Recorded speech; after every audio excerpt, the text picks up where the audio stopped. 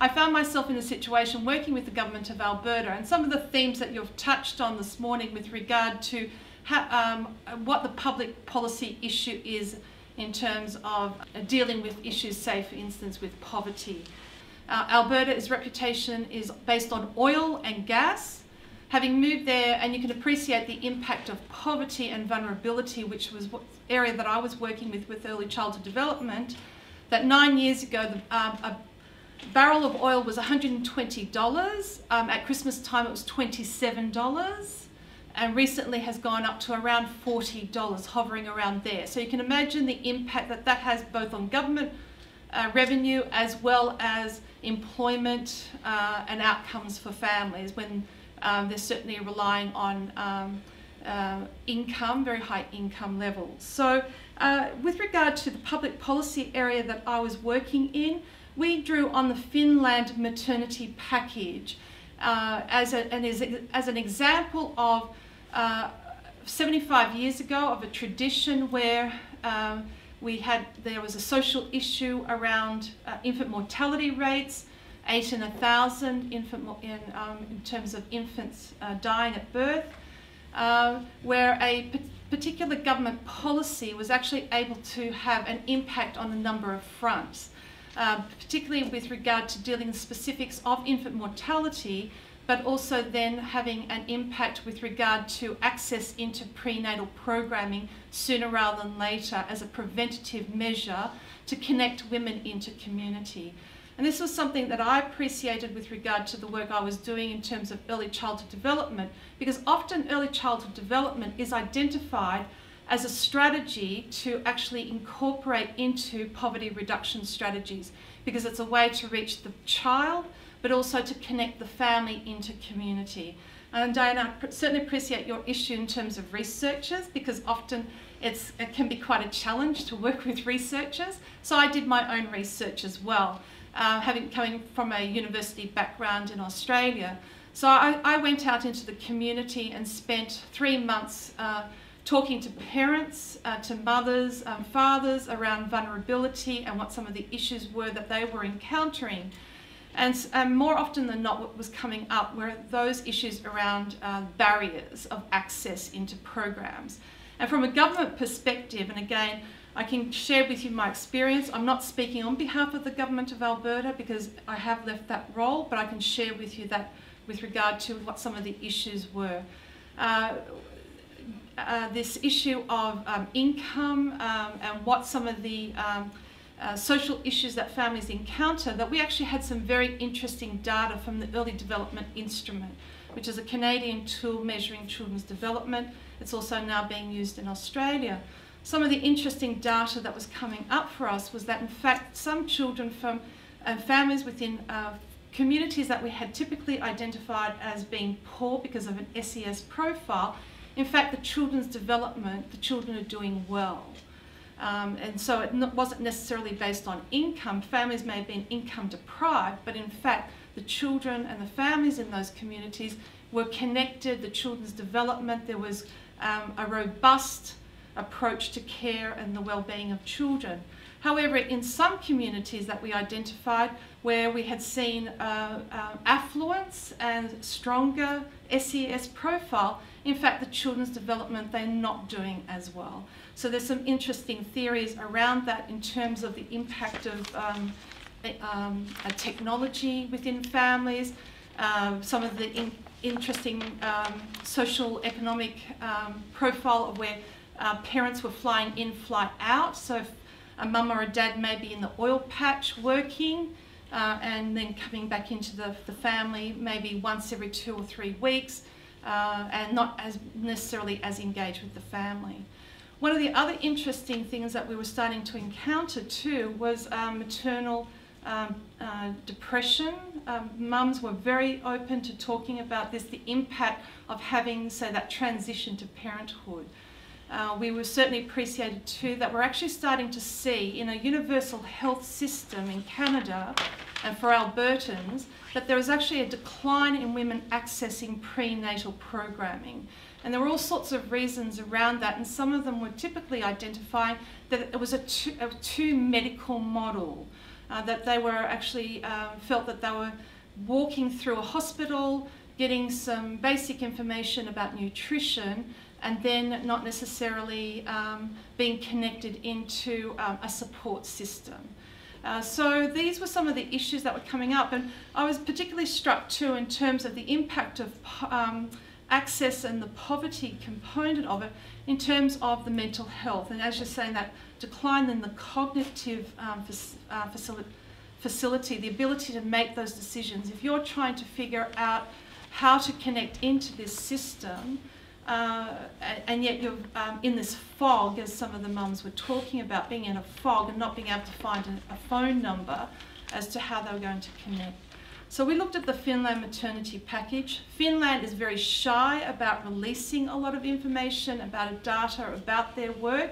You can certainly apply to Kiela, which is a social institution that has oversight for the research, and you have to pay for the research, and depending on what sort of question, what area of their research that you're interested in. And I can certainly appreciate that, because they're not wanting to say reduce it to say this is about giving people a box, and I'll speak a little bit more about that. So what we embarked on was to identify this initiative from public policy where we could actually influence politicians, and just to give you a bit of social context, that we'd actually recently had a change in our government, and quite unheard of, and people are usually quite shocked when they hear this. We had had a progressive conservative government for 44 years, which changed actually last year to a new government for the first time, the New Democratic Party. So you can appreciate with the 44-year mandate some of the opportunities that were in there, but we saw that the Finland maternity package actually offered us a way to look at a package and putting that forward to government. So as a result of that, we're very fortunate to receive a grant from the government in our area, and we embarked on engaging with our community partners.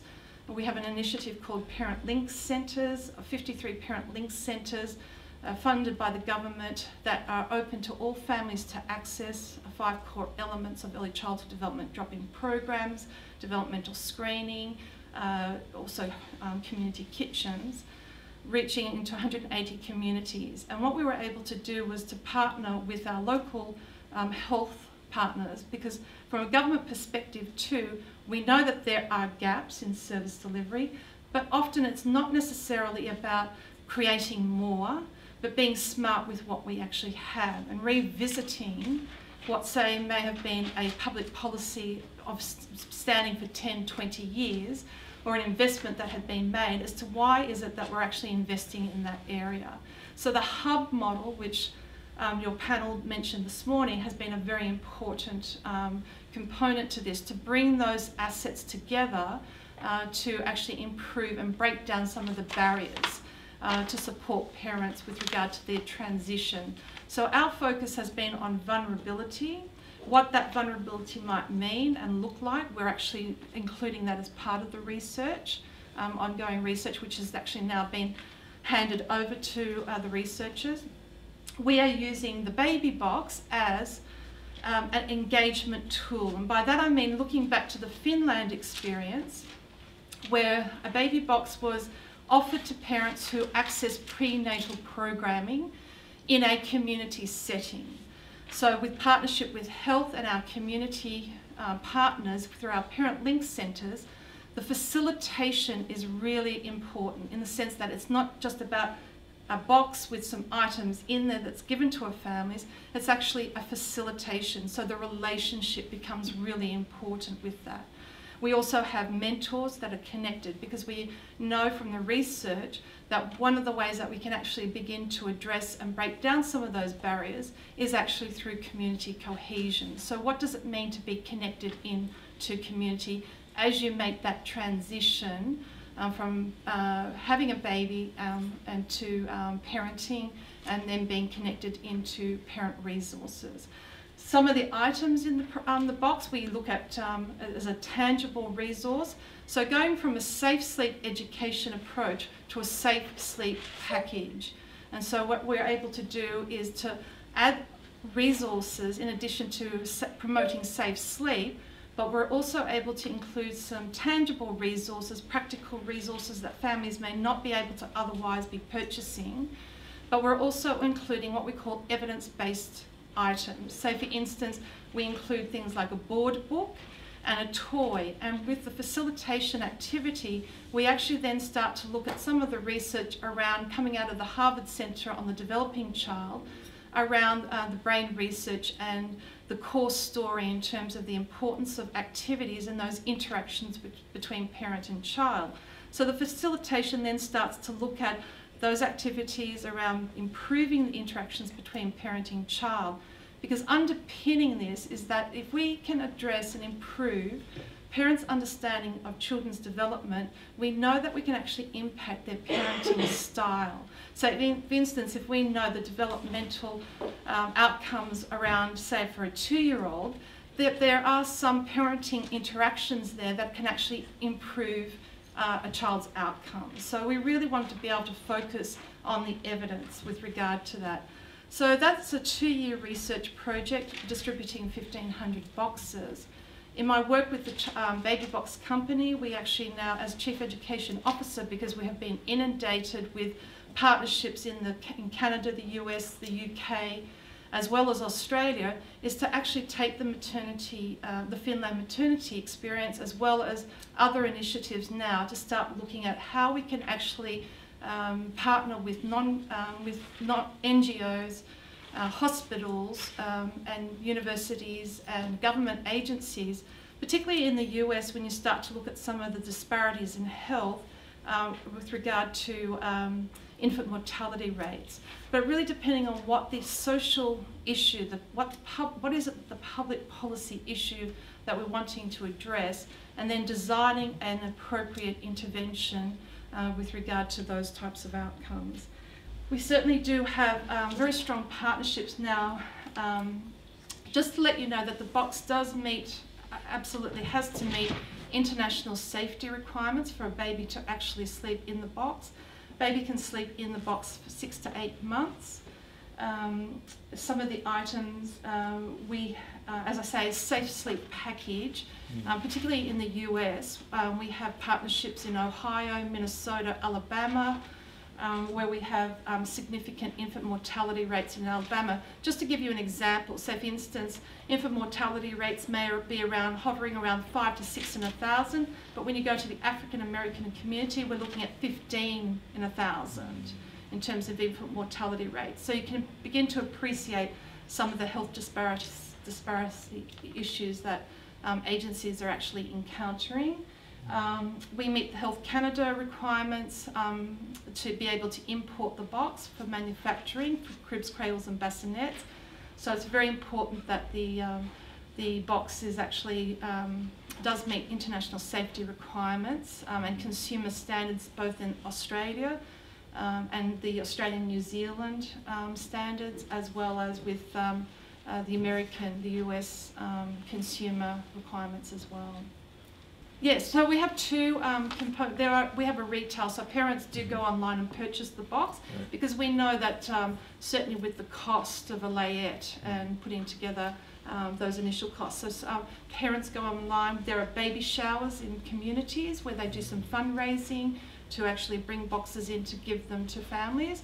But we stress the importance of facilitating that, because it is about the relationship. So it is about focusing on adult capabilities. So whether it be through an agency or as I say, a community group who want to include this particular activity as part of an existing program. That's the thing. This isn't about purchasing a program. It's taking a tangible resource and using it effectively the way the Finns have used it in terms of as an engagement and a tangible resource, a cost-effective into existing programs, so that we're not saying that this is about reinventing or redesigning, but in fact what it actually starts to help is to integrate and bring better alignment between those programs. So for instance, our work with institutions, there'll be institutions that will come together and partner and then look at the bringing in the box as part of that. And as I say, adding various resources depending on what it is that they're wanting to actually address.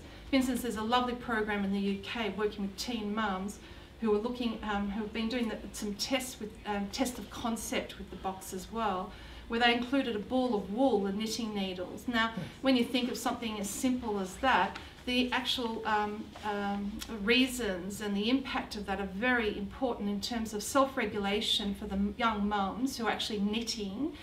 And we don't take that for granted. It's deliberate and intentional, the way that we work with the families to, and particularly for a mum in that situation, about the self-regulation.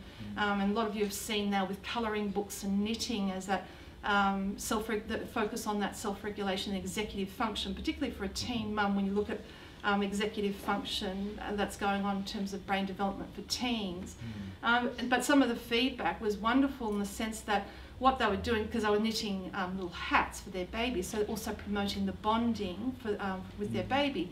Some of the mums actually went back to their communities, to their grandmothers, and they wanted to show their grandmothers and get some advice from grandparent mothers about knitting, and the grandmothers actually got involved and wanted to knit hats and clothing for the children as well. So you start to see that there can be that impact to connect back to their families to help in terms of the bonding. So it can really be anything you set out for it to be. I think that's one of the things that we've found has had quite an impact. So for instance, while infant mortality rates weren't necessarily the issue for the particular work I've been doing, we certainly do have some of those issues within our First Nations and Aboriginal communities in Canada, as well as I say, trying to, you know, when you think about a universal health system, wanting to actually break down some of the barriers of access, that we're actually seeing a decline in women accessing prenatal program, which is not a good thing.